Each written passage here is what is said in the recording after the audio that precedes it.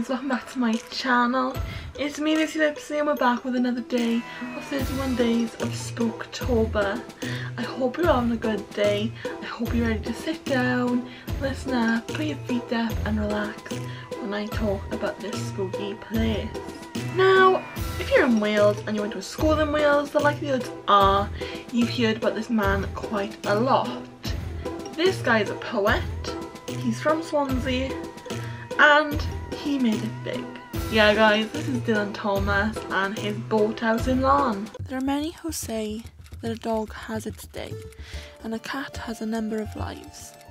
There are others who think that a lobster is pink and that bees never work in their hives. There are fewer, of course, who insist that a horse has a horn and two humps on its head, and a fellow who jests that a mare can build nests is as rare as a donkey that's red. Yet in spite of all this, I have moments of bliss, for I cherish a passion for bones. And though doubtful of biscuit, I'm willing to risk it. And I love to chase rabbits and stones, but my greatest delight is to take a good bite at a calf that is plump and delicious. And if I indulge in a bite at a bulge, let's hope you won't think me too vicious. So there's actually no record of the boathouse's existence until around 1984. And this is when it was rented out to a family of the Schofields. Obviously it's in a very picturesque place.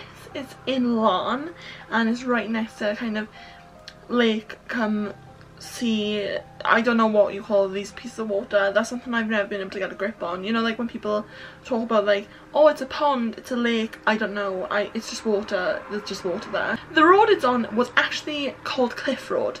However, after Dylan Thomas, they changed it to Dylan's Wharf. Now Dylan actually first visited Larne with a friend of his who was also a poet, and that was Mr. Glyn Jones.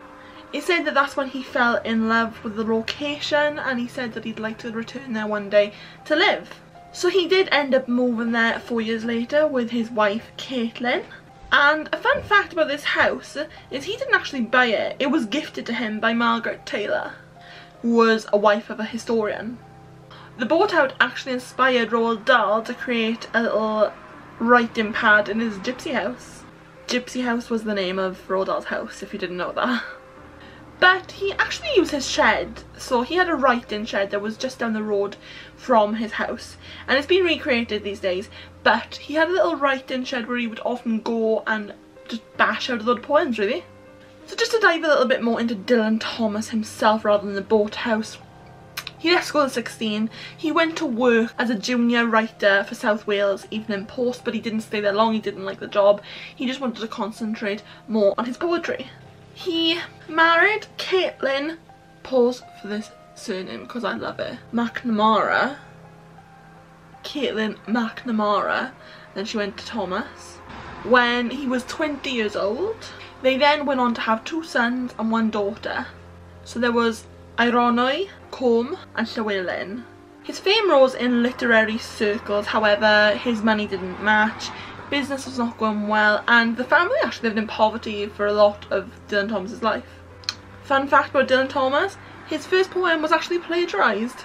He was a BBC scriptwriter during World War II, and he was actually exempt from fighting because of a lung condition he'd been left with after having bronchitis as a child, and he grew up with asthma as well. So then he started to go and do tours. So this is basically poem reading tours. However, they came across more as flamboyant performances than poems. And he did this like around the whole world, even did America. And then unfortunately when he was 39 years old, he died. It was after a long night of drinking. Dylan Thomas was known for his drinking. It was found that he had pneumonia, swelling of the brain and a fatty liver. Now his wife Caitlin didn't want to stay in Larne anymore, which you can understand. She wanted to get away from the kind of memories of her late husband. So his mother Florence went to live in the boathouse and lived there until she died. The house is now a museum and is owned by Carmarthen Council, and like I said, close by is a recreation of his writing shed, and within the house is actually a lot of the same furniture that he had when he lived there, including his dad's desk. So it has a 1950s appearance, and when you walk in you hear him reciting his poems over a tape that rewinds and rewinds all day. Fun fact, if you know of Undermilk Wood, you'll know of the place within it called Llaregib. Now, I'm going to put it underneath. So you can see Llaregib. Put that backwards and that means bugger all. Another fun fact. Dylan Thomas shared his birthday with Sylvia Plath. So, to dive into this a little bit, this is something I found very interesting. It doesn't look like Dylan Thomas haunts his own home as much as he haunts America. So he used to stay at the Chelsea Hotel quite a lot in New York. A guest who stayed there one night went down to the reception desk and explained that she'd had a sleepless night and couldn't stop hearing the noises of walking. She said she had this overwhelming fear of something, but she didn't know what. It was just a fear. So she got up and she went to get herself a little drink just to calm her nerves. You get a bit nervous sometimes if you stay in somewhere that's not your normal home. As she walked towards the mirror, there was a face looking back at her. No body, just a face, a head, in midair. She said it was grimacing at her. She described it as having theatre makeup, so white face, lipstick.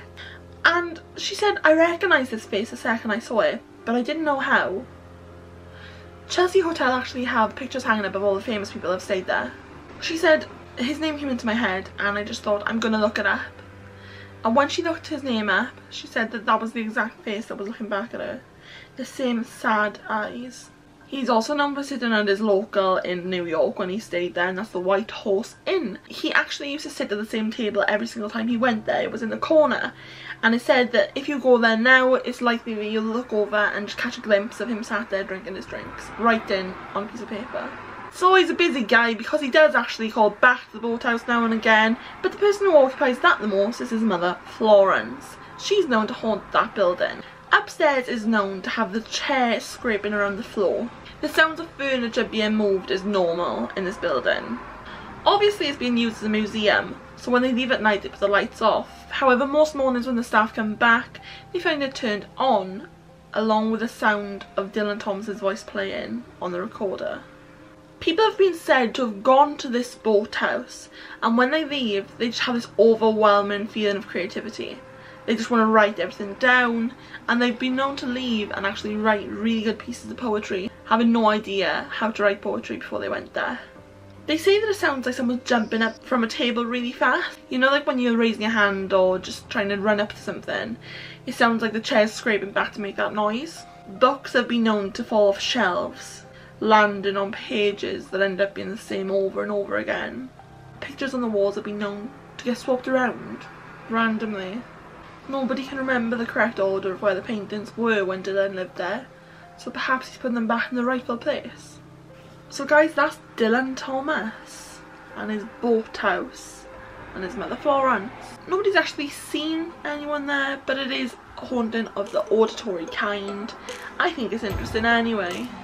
There is said to be a female energy there, far more than there is a male energy, so that explains why people think that it's Florence there and not Dylan. I hope you've enjoyed this video, guys. If you have, please let me know in the comments, leave a thumbs up, subscribe to my channel if you haven't yet, and as always guys, never let anyone dull your sparkle.